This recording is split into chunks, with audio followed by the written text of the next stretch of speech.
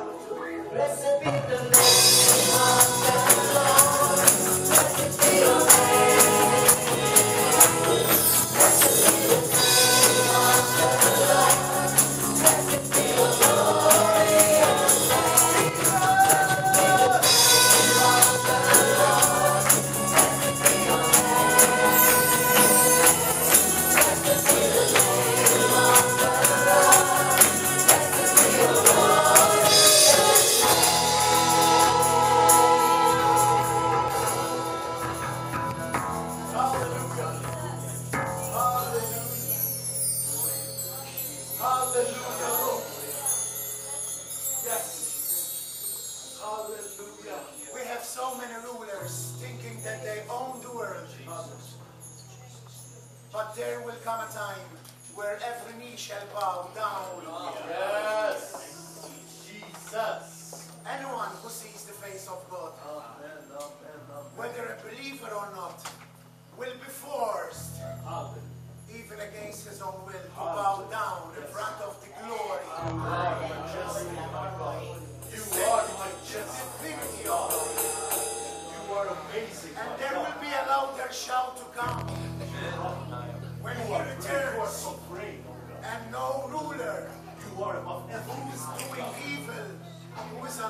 righteous Yes. will have one bit of voice left, as I do not have myself this morning. Oh, yes. So there's no louder shout as we wait for him, the Lord God Jesus, our ruler, our stronghold, our rock. God, as we lift up our voices unto you. 1, 2, hallelujah.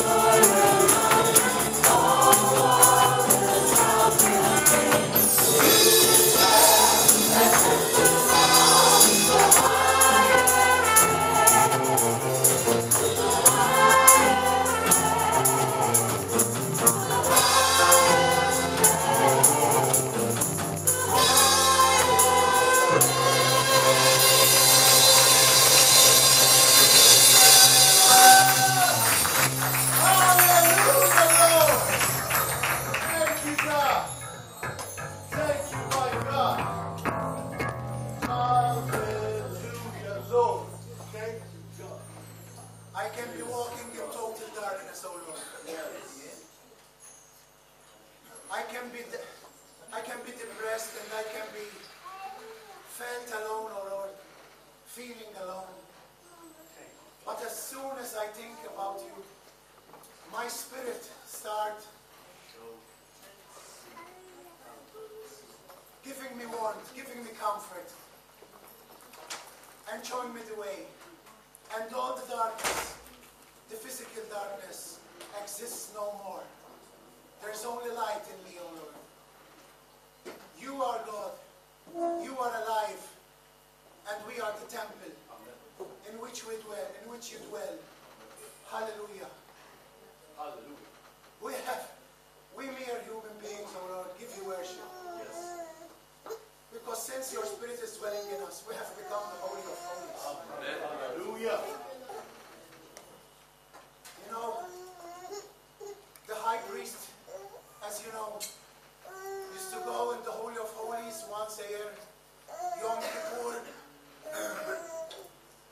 to pray and ask for forgiveness of the whole nation. And this was a very holy place, the most holy place. Yes. And no one could enter there. No one with a false heart, no one who did not have the conscience clean, because we would die suddenly. And now, the Ark of the Covenant is one of the most significant items in the New Old Testament. And whatever lay there now is laying in us. Thank you. What a huge responsibility we have, brothers and sisters, Yes, yes. to worship Him when He demanded worship from the beginning of times. Yes. When I think about the Lord, Amen. He will save me. He will show me the way. Amen. He will glorify me. In Him I sanctify myself. In the name of Jesus.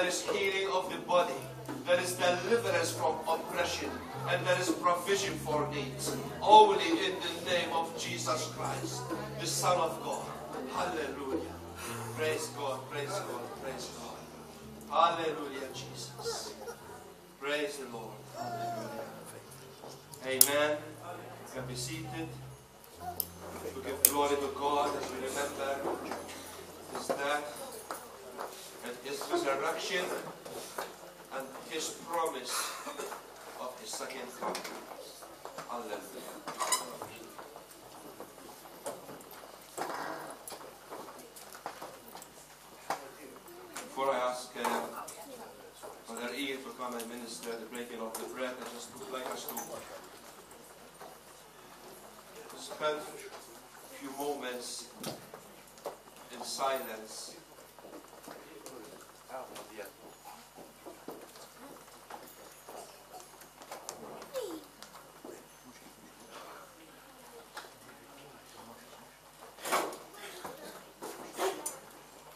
We sang a song declaring that when we think about the Lord, emotions rise up, and we would like to shout.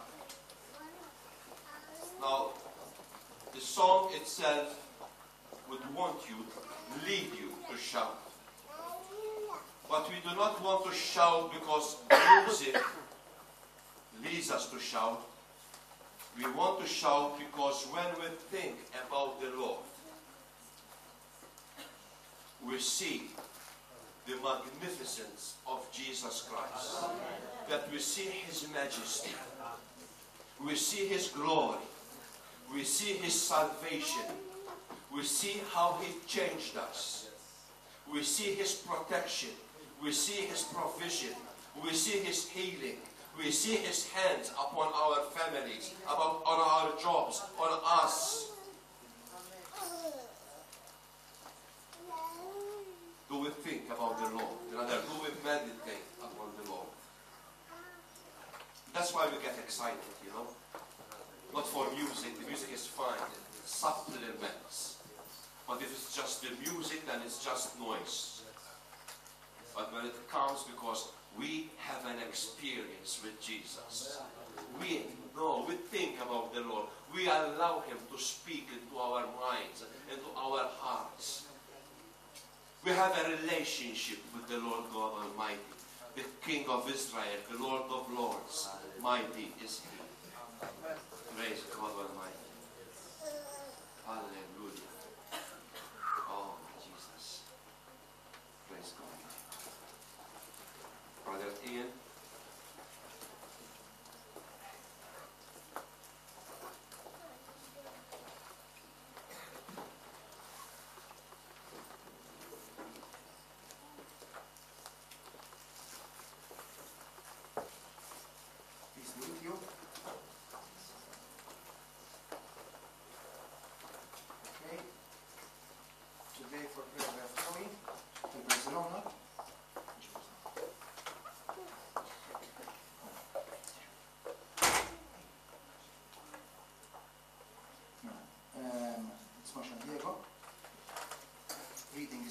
Today, but before Jake starts, afterwards, I would like to introduce something. Then Jake, maybe read the scripture.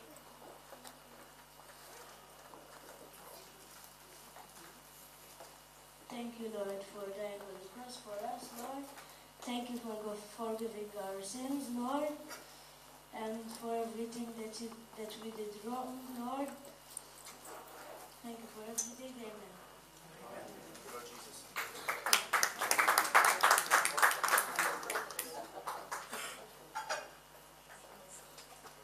I would like to give a title to today's breaking of bread. The title is The Selfless Mind of Christ. But before I start, I would like to first of all mention that in a week's time we will be celebrating one of the most important events in the earth, the resurrection of Jesus Christ. Inviting Christians worldwide will be celebrating this great moment. There will be decorations around, special events, some will fast, but all this will help us remember the sacrifice of Jesus Christ. Jesus wanted us to remember His death and think about what it means. What was on His mind? What was on His mind before all these things happened? Matthew, Mark, Luke, and John give a well description of what we had in mind before going to the cross. They explain the life of Christ. They give the values of Christ, especially His giving to others, His giving Himself to others. But one of the most important passages, it isn't even in the Gospels.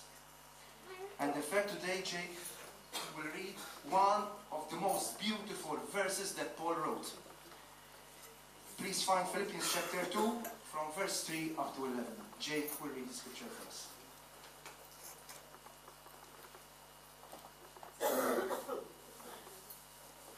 Do nothing out of selfish ambition or vain conceit, but in humility consider others better than yourselves. Each of you should look not only to your own interests, but also to interests of others.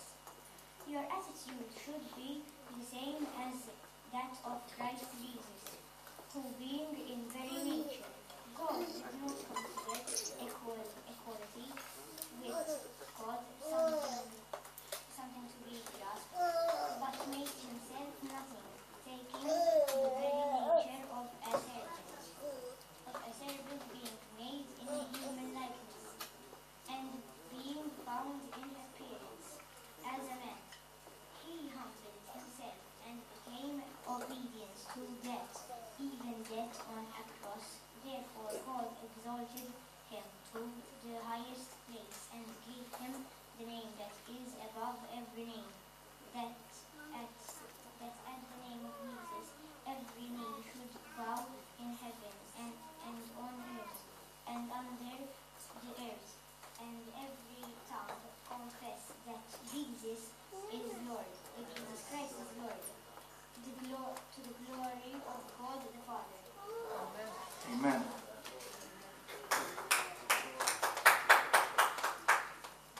So, I would like to make three distinctions in this case.